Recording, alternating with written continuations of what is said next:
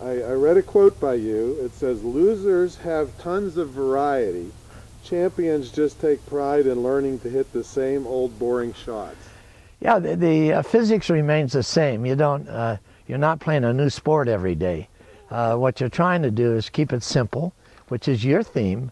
You know, keep it simple and get right to the point fast. And that's the thing about physics. They don't change. You don't have a new physical law about how to hit a tennis ball. You know, to hit a certain number of revolutions, a certain number of speed, you have to make a racket go a certain speed and a certain angle with racket face. And it's very well known now, and there's still people who think they can do funny things to the ball, and they can't. They violate physical laws, and they haven't won a match since '38. And but the kids who, that's why I try to get kids into science. We're teaching on the Junior Ambassador program. We teach physics, science, math, and languages on the tennis court because it's faster. There are a lot of physics problems on the court, and it's faster actually learning than in the classroom. Amazing, amazing.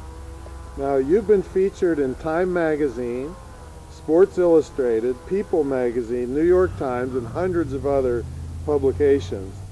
How do you keep grounded? You're a big superstar, and you're the most nice, accessible. I saw you today take a girl that was just standing here hitting and spend your time helping her with no remuneration, anything. How do you stay the man you are?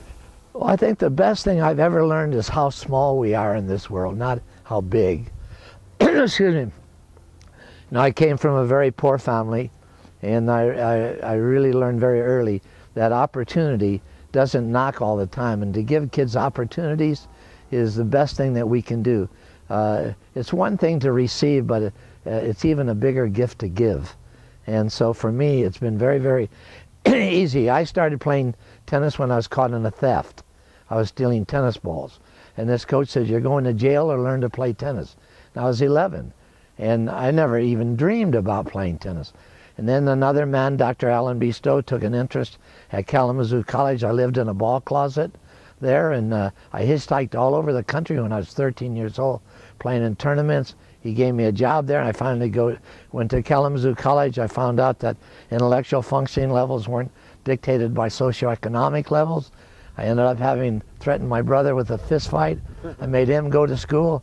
He ended up Dr. Paul Braden. He worked for the President of the United States, running the President's Medal of Technology Award. Together we threatened my next brother, and he graduated, became a history professor at West Valley College and tennis coach. My next brother became a developer in Hilton Head, and then my little sister died of lupus, had a new baby, held it one day, died the next day, and we adopted her son, and he now is a tennis director at Purdue University.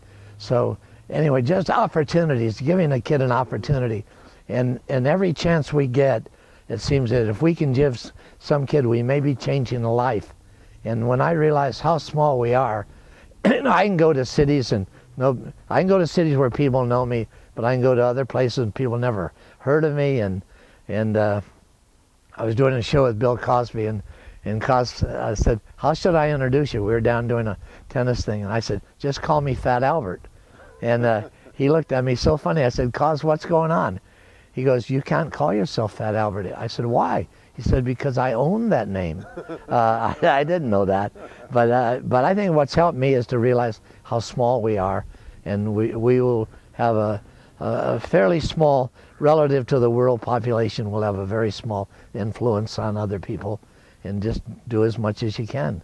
Well, you've had some influence on a lot of tennis players that have graced. This is the original tennis college, right? It's here, but it was actually, when I finally left, it was sold to a developer who won't let anybody on the college courts, but this is the club court. But this was the original. Yeah, this was the original Vic Braden tennis court. This is it, and tell us some of the people that have won on these courts.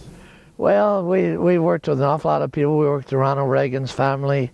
We worked with, I was doing a thing with Admiral Zumwalt, who was head of the Navy and Marines, and we were doing a show here, and the El Toro jets were flying in low. We couldn't do our show.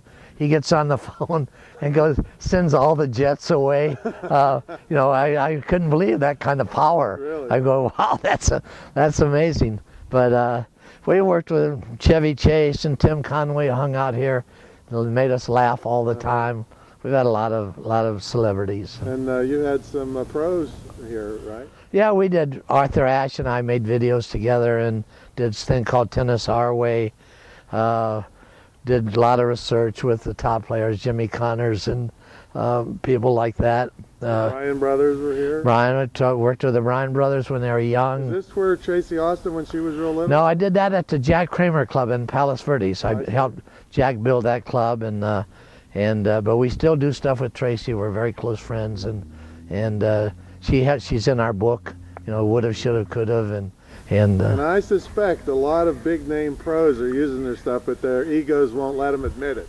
Yeah, we find that a lot. We hear quotes that we used, you know, 30 years ago, when it's new in their book and right. things like that. But you always, when I try to give credit to people who have helped me, because it's not a very nice trait to use other people's stuff and not give them credit for it.